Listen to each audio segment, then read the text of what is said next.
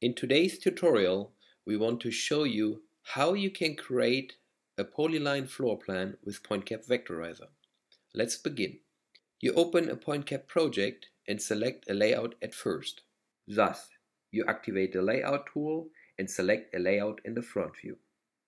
You select the area just under the ceiling.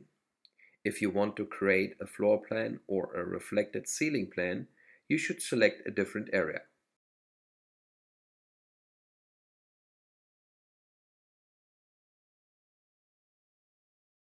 Then you process the layout. You can open the layout now. As a next step, you select the area which you want to vectorize in the layout. You process the vectorizer job. Thus, Vectorizer identifies the lines.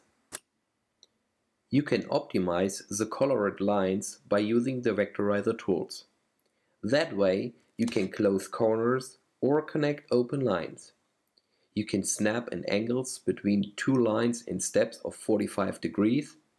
You can also draw lines freely. If you keep pressing the Shift key, the lines can be locked horizontal or in an angle of 45 degrees. Of course, you can use your vectorizer tool also on your sections or on your sectional views. After having finished your job, you can show or hide the tiles of your order photos by using the display control. Now, you start the export to DWG, DXF or DAE file. Afterwards, you can import the data in all common CAD solutions. Let's test it with a free Autodesk Viewer TrueView.